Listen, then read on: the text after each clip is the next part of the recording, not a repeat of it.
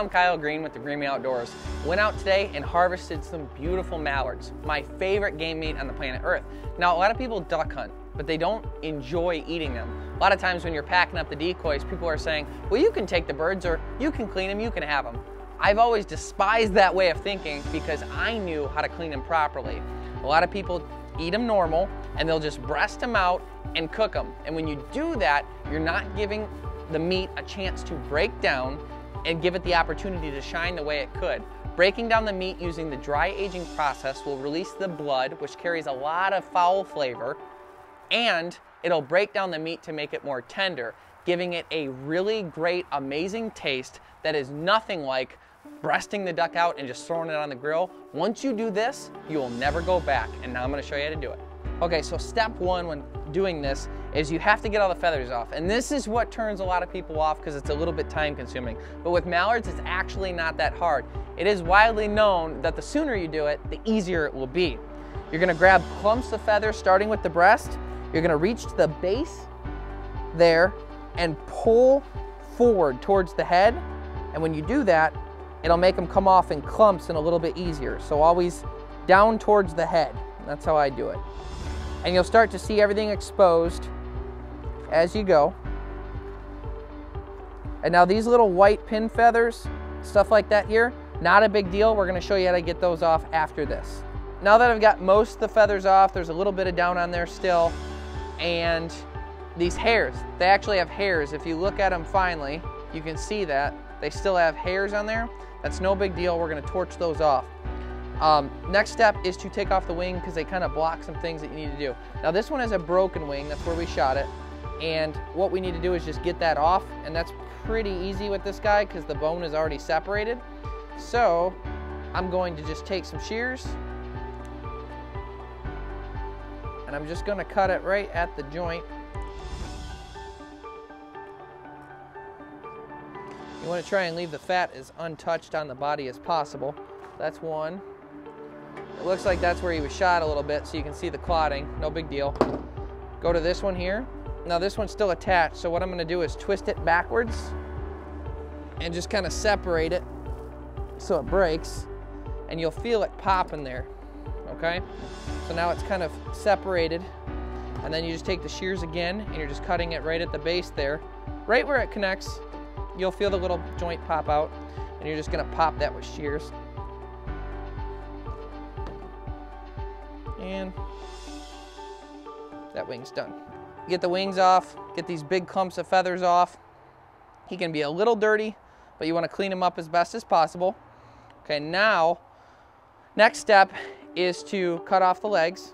So you'll see this joint right here, you bend it backwards, and then it pokes out. Now there's the joint there, and all you need to do is you really don't even need shears for that. You can just use a knife actually. Perfect. So that one's off. Same thing with this one is pop it backwards. Boom. Shears, or I'm sorry, knife. Cut it off, done. Okay, legs are off, we're good to go there. Wings are off, most of the feathers are off. To get all the extra feathers off and all these little ones, we're going to use a torch to do it. This is overkill. You can use even really a lighter, but this will make it quick and effective. Light them up, Rich. Okay. All I'm doing is trying to do this really quickly, is just run it over the feathers real quick because I'm not trying to cook the duck, and that'll make it go real quick.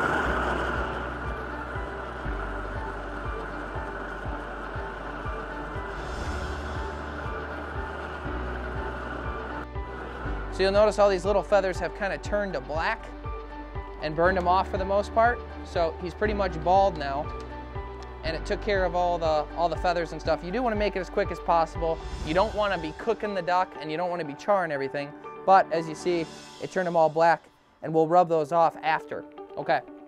So the next step is to actually open up the duck. Now, the gutting process. So in order to do this, I want you to understand that the breasts are right here, okay? So the two breasts are right there. That's the gold. The legs, the other piece of gold for the meat. So we want to leave these guys protected, but we have to allow a cavity to let the meat break down. So in order to do that, we're going to flip him over and gut him out. Now, I'm going to take the shears, I'm going to insert them over in the vent, and I'm going to make a hole the entire length of the duck. So I'm basically cutting out the entire spine, okay? Just this section. So you can feel the middle here, you'll feel the spine, just a little bit on that side, a little bit on that side, and I'm making a valley all the way through the duck and then cutting off the head.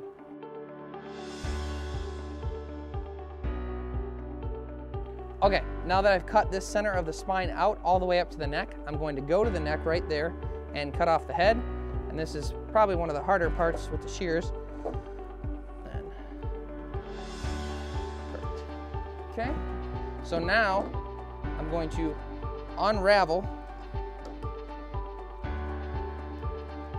the spine. So now this is just all the guts, just the guts. And I'm just gonna literally sweep those out with my thumb. All of it should come out in one pretty good hunk. So we're completely emptied out there, cut off the tail. We're going to now take this inside and rinse it off clean. I mean really clean. And then what we're going to do, after it's cleaned, we're going to place it on a wire rack like this in the refrigerator for a week. Again, rinse it off, pat it dry, make it completely clean, put it on a rack for a week to 10 days in your refrigerator. After that, you're going to take the breasts and the legs off the carcass. You're going to put them in orange juice for 24 hours, and then you're going to go to the Greenway Outdoors page and look up the recipe on how to cook it and make it great. Thanks so much for learning how to dry age a duck with me. I hope you learned something, I hope you'll try it, and I hope you'll keep those ducks. Thanks for tuning in. Stay green. Thank you for watching this how-to video, which is part of the Greenway Outdoors Outdoor Education Series. Please like, comment, and subscribe to our channel for more outdoor education content. Also, check out the Greenway Outdoors podcast, Huntcast, and official TV show. Visit thegreenwayoutdoors.com for more information.